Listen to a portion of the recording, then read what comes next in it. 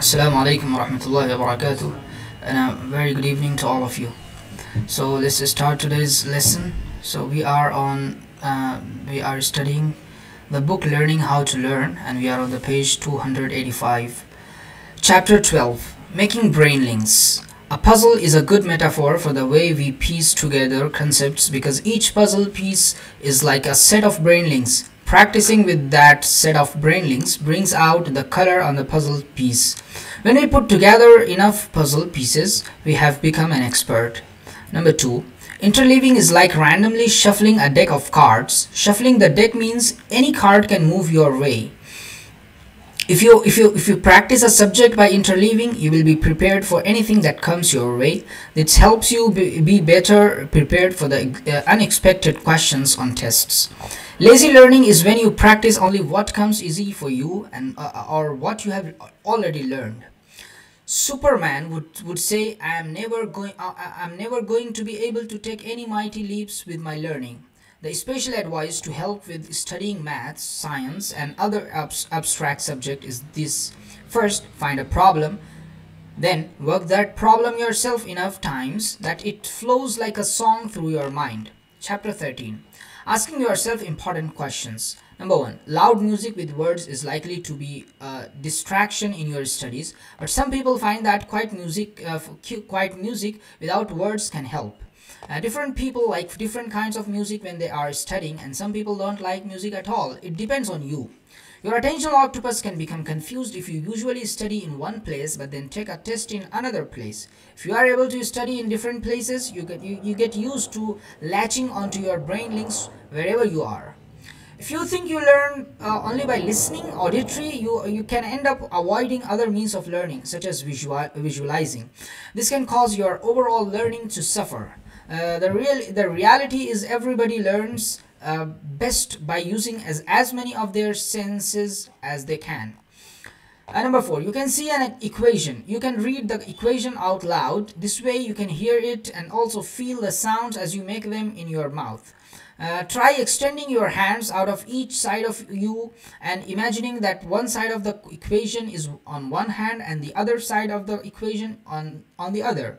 How does it feel? Is that equation balanced? See if you can imagine physical meaning for the mathematical symbols. For example, sometimes a multiplication sign is like pushing. So if you multiply by a bigger number, you are pushing harder. When you go to sleep, your brain cells shrink. This allows cerebral fluids to wash away toxins in the brain. Eat your frogs first means trying to do the most difficult things first.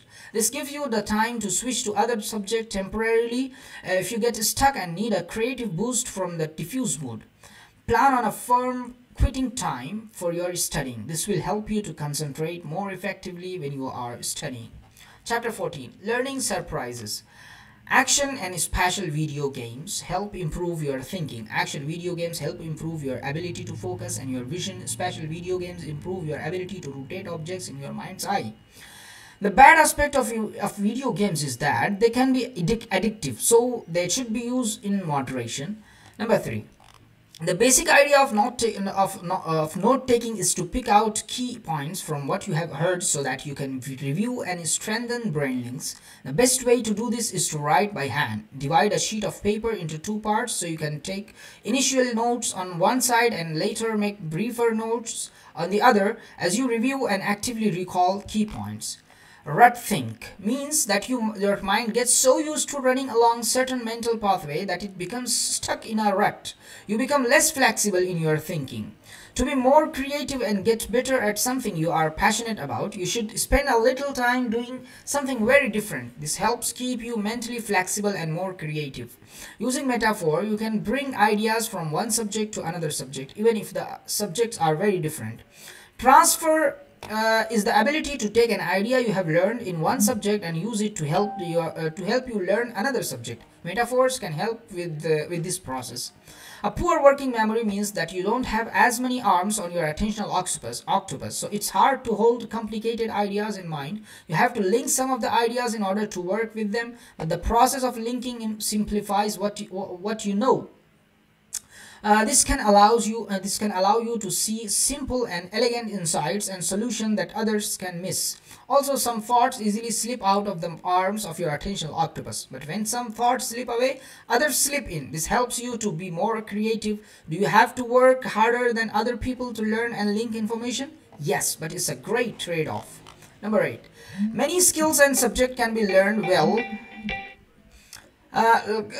whether you learn them quickly or slowly. For example, it may take you longer to learn to ride a bicycle than another person, but you can still learn to ride a bicycle well. It may take you longer to learn multiply, but you can still do multiplication. You may have to study twice as long to memorize the parts of the plant, but you can still memorize the parts of the plant. Chapter 15. How to do well on tests. The most important step before a test is to make sure you get a good night's sleep. In the hard start technique, you should leave a difficult problem when you are stuck and begin to grow frustrated. When you feel panic rising before a test, practice deep breathing from the belly. Also, shift your thinking from "this test has made me afraid" to "this test has got me excited to do my best."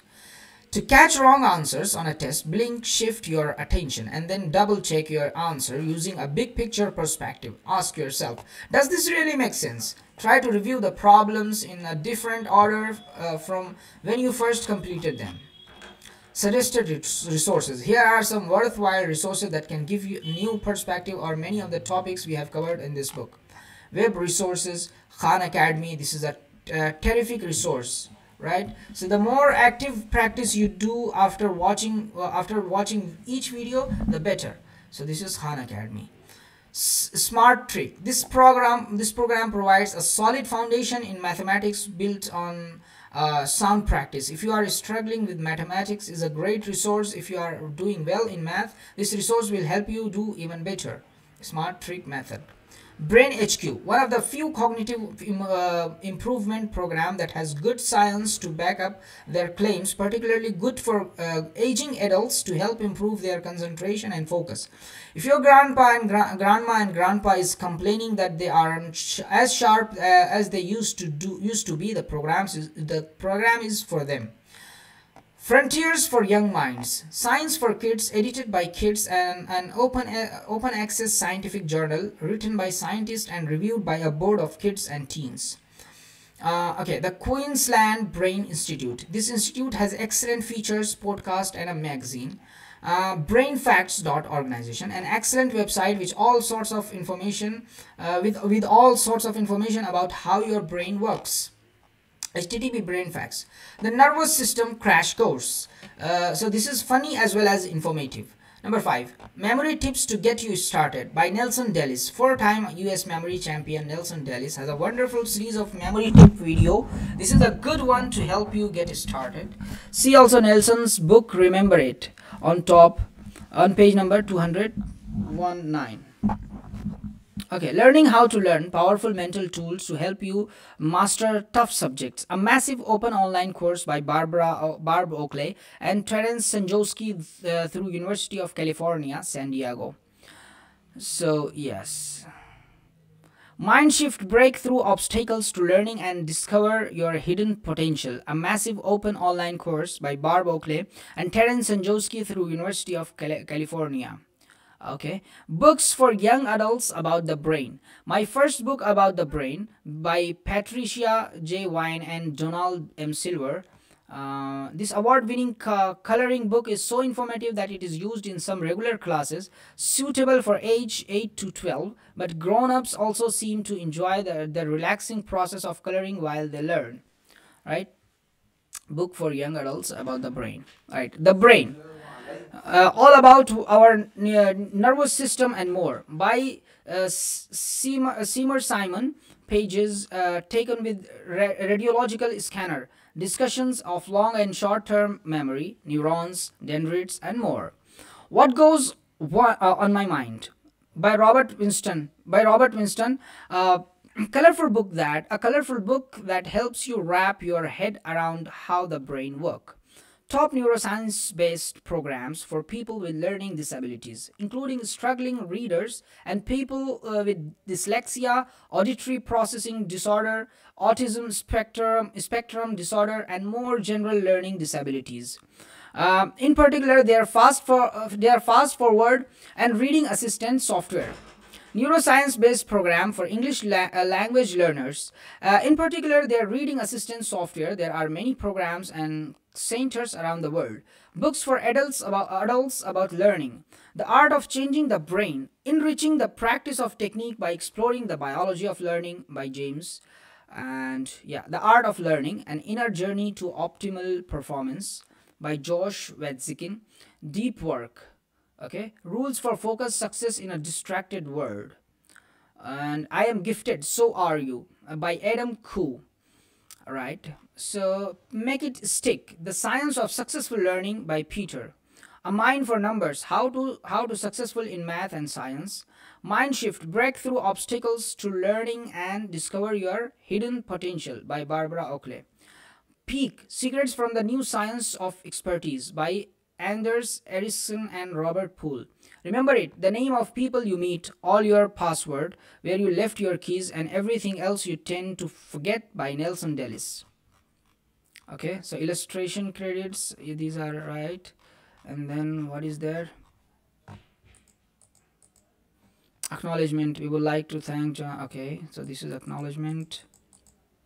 These are references.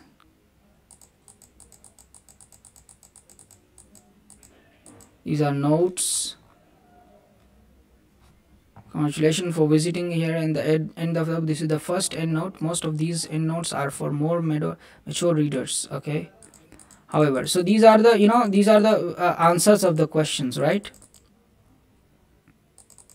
This is the index, and I think the book is completed, right? About the author and illustrator. Okay. Again, what else we do have?